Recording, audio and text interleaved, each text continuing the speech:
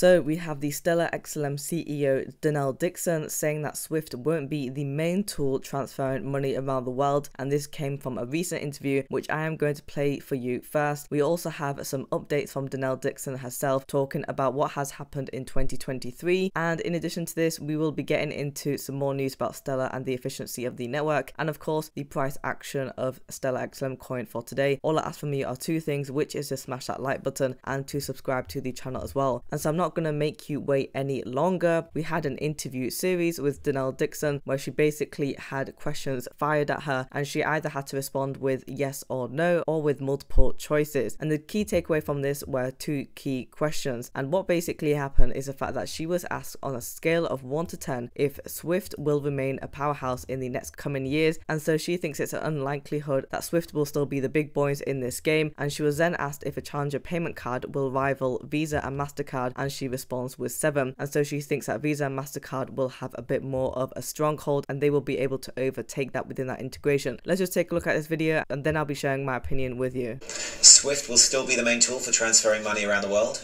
3. A new card or non-card based rival will emerge to challenge Visa, MasterCard and the like? 7. Now, don't forget that SWIFT will still be a tool that will be used in terms of transferring money around the world, but she says over here that it won't be the main tool. Now, when it comes to SWIFT itself, they are already partnered up with big banks like Citibank. They're partnered up with building societies as well, and also with Western unions that they are already operating within these banks. And so in order for those banks to move, they're going to need someone else coming in to be able to provide an international money transfer. And now the only reason why financial institutions like your banks and building societies would ever do that is if there were benefits. And one of the benefits of Stellar XLM compared with SWIFT are the transaction fees. Now we know that the cost for Stellar when it comes to sending money internationally is 0.0401 XLM. And when it comes to these SWIFT payments, it's not as cheap as Stellar XLM. I actually had a look at some stats on this, and some banks charge around 3 to 5% on the exchange rate for each transfer. And so of course that is going to vary when you do the transfer. But I also had a look at Nationwide Building Society and they charge a £20 transaction fee for SWIFT payments. Now the dollar conversion might be somewhere about $25 to $30. However, you can see over here that just one transaction fee is costing a lot of amount of money, not only for individuals because that will be too expensive, but also for financial institutions because they will be dealing with transactions that are in the millions and billions. And then she responds with a 7 with regards to Visa and MasterCard and how they will be coming up.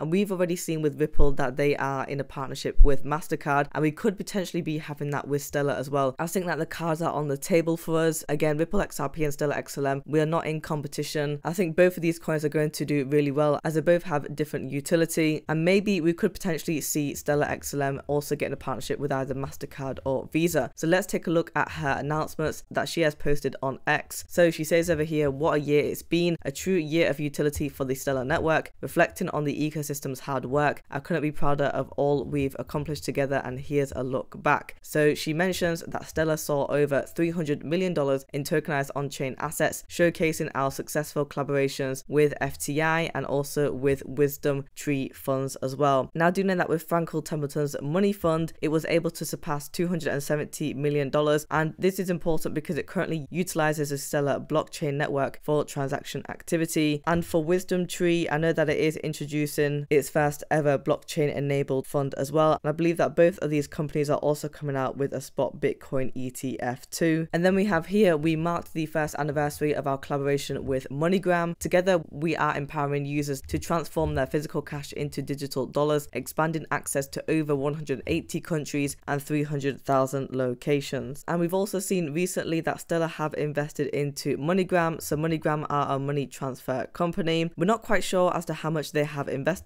However, the money that has been invested would be utilized to expand its digital business and also exploring blockchain technology as well. And it was also mentioned that Stellar and MoneyGram have been working together before prior to that investment. Now, when it comes to the grants throughout the year, the Stellar Community Fund awarded $1 million in grants, fueling innovation in our ecosystem. Now, many people have been disappointed with this number, saying it's too small compared to the likes of Ripple XRP. You could say that it is, because I believe that they were able to award more than $10 $10 million in funding to over 100 projects globally. But nevertheless, at least we have $1 million in the bag for the grants. And then we have at the Meridian 2023, we had the pleasure of hosting more than 500 community members, thought leaders, and our partner and collaborator Idris Elba. And the event also marked the introduction of our fresh new brand. So the Meridian is something that they do every single year, like an annual event, and something like Ripple Swell as well. Further on the tech side, Soroban development continues to be a top priority for our team. This year we completed 11 preview releases, and the mana upgrade vote is scheduled for January 30. And you'll see over here that we have a vote that will be happening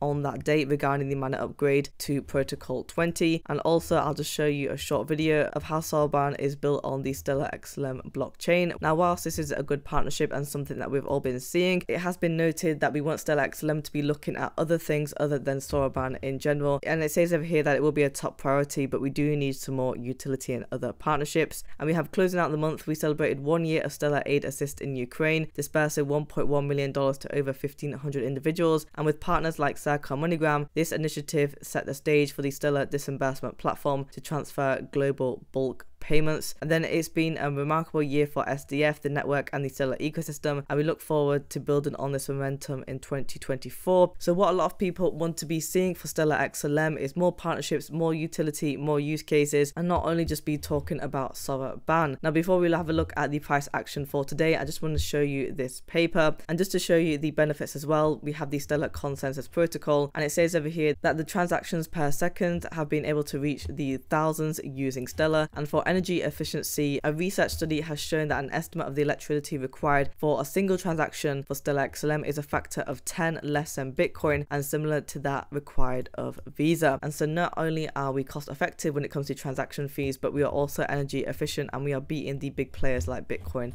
and Visa. Now, the price action for today, we are currently trading at 0.132. We are up by 1.48% on the 1 day chart. For the volume, we are up by 33.84%, and we are trading at $80.4 million.